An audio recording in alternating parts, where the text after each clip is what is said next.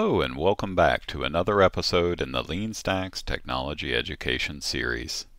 In the last episode of the Spring Data Fundamental series, we introduced the Flyway database migration library. In this episode, I'll demonstrate how to integrate the Liquibase library with Spring Boot. Liquibase has long been the de facto standard for Java application database portability. Liquibase models your database, your data, and changes over time into files called changelogs. Changelog files may be written in XML, YAML, JSON, or even SQL. Changelog files contain one-to-many change sets.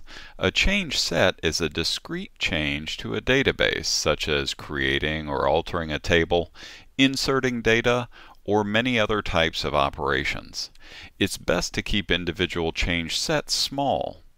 Each change set is executed in an atomic transaction and recorded in an audit table within the database. Let's get started. I've opened the Greeting Web Services project in the Spring Tool Suite. You may find the complete source code illustrated in this episode by following the URL in this episode's description. Open the Maven POM file and add the Liquibase dependency. Notice the dependency version is omitted. Liquibase is part of the Spring Boot bill of materials. Spring Boot will automatically include the latest tested version of the Liquibase library into your project.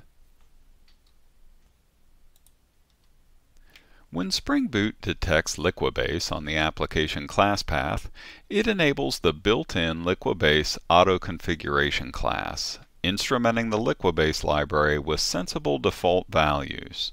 Most of the default values will work nicely for the Greeting Web Services project. However, I want to make two changes.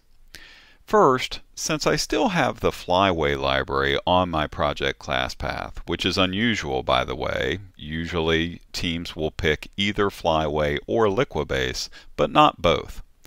I don't want both Flyway and Liquibase to try to perform database changes simultaneously, so I will disable Flyway via configuration rather than removing the dependency from my project. Open the application.properties file and set the Flyway enabled property to false. Next, I want to override the location where Liquibase changelog files are found. The auto-configured default value is a class path location of db/changelog/db.changelogmaster.xml. This is the master changelog file. Since our project uses a top-level class path directory named data, let's change the location of the Liquibase changelog master file to be the data changelog directory. In the application properties file, use the liquibase.change-log property to set the value. Finally, for the sake of consistency, let's add the Liquibase enabled property, setting its value to true. This will mirror the Flyway enabled property since we have both dependencies on our class path. Next, let's create changelog files to instruct Liquibase how to create our database. One of the major differences with Liquibase is that it abstracts database operations into a neutral language such as XML, YAML, or JSON. Using these formats to model database structure and content allows Liquibase to do the heavy lifting of translating and applying these instructions to specific database types. This is how Liquibase achieves database portability. You may define your database once, for example in XML, and Liquibase will create your database in more than a dozen different types of relational databases. Remember, the source main resources directory serves as the root of the class path. Let's go to the data directory and create a new subdirectory named changelog. Within the changelog directory, create a new master changelog file named db.changelog-master.xml. To save some time, I'm going to copy and paste the contents of the master changelog file into STS. I'm not going to go into a lot of detail about the structure of changelog files. I'll provide a link to the Liquibase documentation in the episode's description below. The Liquibase documentation contains a reference for changelog file contents. One of the Liquibase best practices is to organize changelog files into meaningful sets of smaller files. If you continue to add change sets into a single changelog file, over time this file will become quite large. Refer to the Liquibase best practices document on their website for recommendations for changelog file organization. I have chosen to create a single changelog file for each release of my application. In the master changelog file, I use the include statement to reference the class path location of each changelog file. The first entry is for release 0.0.1 of the Greeting Web Services application. Within STS, create a new changelog file in the data changelog directory named db.changelog-0.0.1.xml. I will copy and paste the contents of this changelog file for the sake of brevity. This changelog file contains 8 change sets. A change set should include a small change to the database. Liquibase executes each change set within a transaction. As Liquibase applies each change set to a database, it stores the status of the change set execution into an audit table. The change set ID, author, and the path of the changelog file create a unique key for each recorded change set. Change sets are executed in the order in which they appear within the changelog file, not by the name of the change set ID. This changelog file as a whole creates the greeting database and a small amount of baseline data. Next, let's create a second changelog file representing changes to the greeting database for a second release named 0.1.0. Create a new file in the data/changelog directory named db.changelog-0.1.0.xml. Once again, I'll paste in the contents of this file for the sake of brevity. In this changelog file, we're simply adding a few more rows of data to the greeting table. We also need to update the master changelog file to include this release-specific changelog file. Return to the db.changelog-master XML file. Add an include element referencing the 0.1.0 release changelog file. Make sure that the included files are listed in the order which Liquibase should execute them. Let's run the application to see Liquibase in action. First, I'll use Maven and run the unit test suite. The unit tests leverage HSQLDB and therefore will test that Liquibase properly creates and populates an HSQLDB database from our changelog files.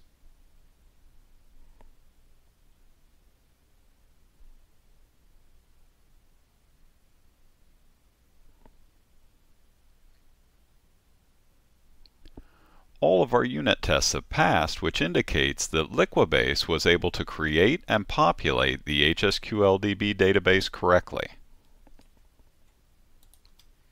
Now let's run the application using the Spring profile for MySQL. First, let's look at the MySQL greeting schema. Before we start the application, I'm going to drop and recreate the greeting database schema. I want it to be completely empty so that Liquibase can apply all of the change logs from the first application version to the latest.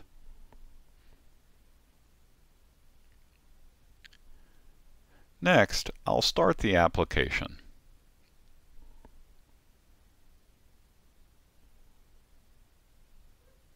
I'll use the java-jar command so that I may specify the MySQL Spring profile on the command line.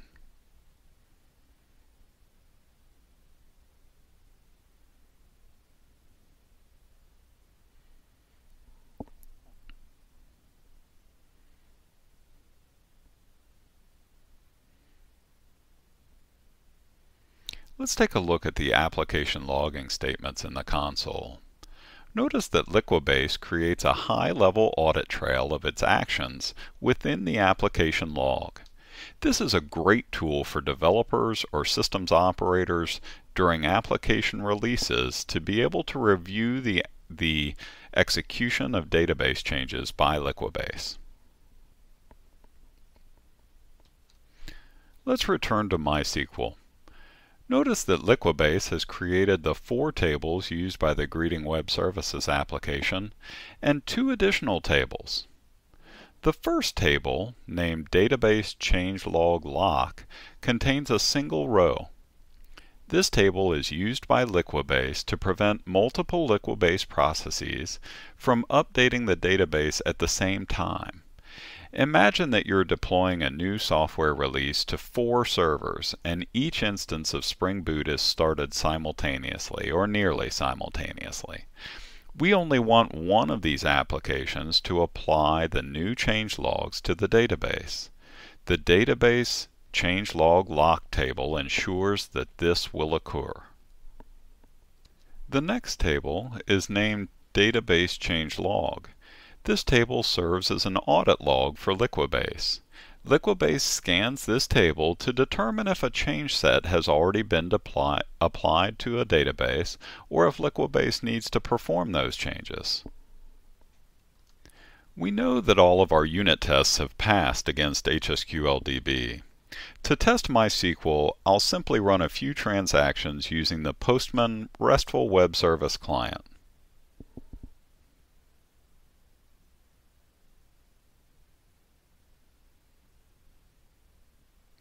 As we can see, the application appears to be behaving normally. Spring Boot includes a Liquibase actuator endpoint when Liquibase is enabled within the application. Using Postman RESTful Web Service Client, let's see what information is returned by that actuator endpoint. The response contains an array of JSON objects, each of which represents a change set executed by Liquibase.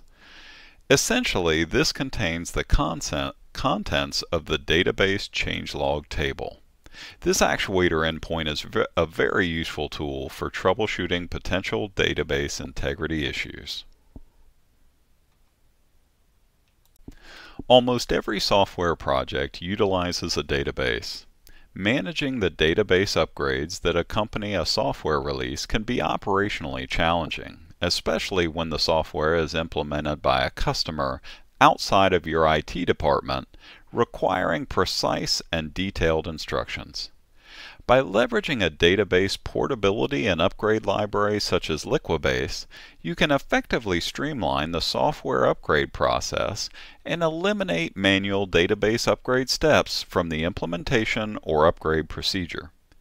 Liquibase also provides your project with the flexibility of utilizing more than a dozen types of relational database technologies. If you're building software which is hosted on multiple customers' infrastructure, this flexibility may be appealing to your customers. By abstracting database modeling to an implementation-neutral format such as XML, YAML, or JSON, application developers are able to author the database logic once rather than writing different SQL scripts for each type of database. I hope you've enjoyed this episode. Click the thumbs up button below to let us know you liked it. Not a subscriber yet? Click the subscribe button below to get the latest episodes from LeanStacks. As always, you can find more information on LeanStacks.com. To view the complete repository illustrated in this episode, see the GitHub repository URL in this episode's description.